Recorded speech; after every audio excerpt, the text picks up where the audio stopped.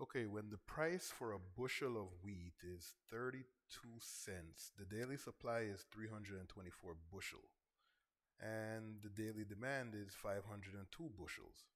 If the price is raised to 76 cents per bushel, the daily supply goes up to 544 bushels, and the daily demand drops to 414 bushels. So, what we want to do is we've come up with a supply equation and a demand equation. So the red one is my demand curve, and the blue one is my supply curve. What we want to do is we want to find the equilibrium price and the equilibrium quantity. So in order to do that, we're going to need the supply curve and the demand curve. So I'll grab the supply curve. This is from a previous video. We got the supply curve. It's linked in the description. So let's copy this. This is going to be a part of finding the equilibrium price.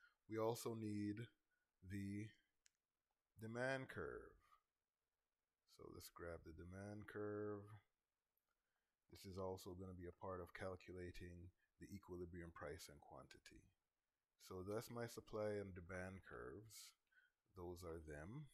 And what we're doing here is we are going to have to find the intersection of these two linear equations. So we can either use substitution or elimination, aka addition.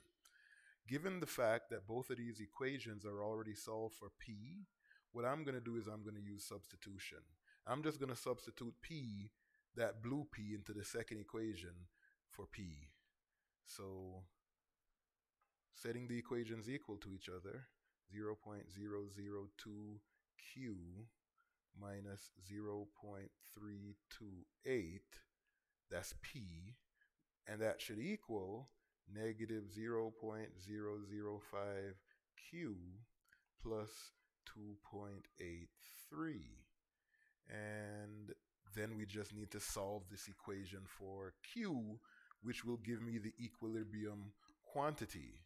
So to solve for Q, I can go through, I can add 0.005 Q to both sides, 0.005 Q, and I can also add 0.328 to both sides, 0.328.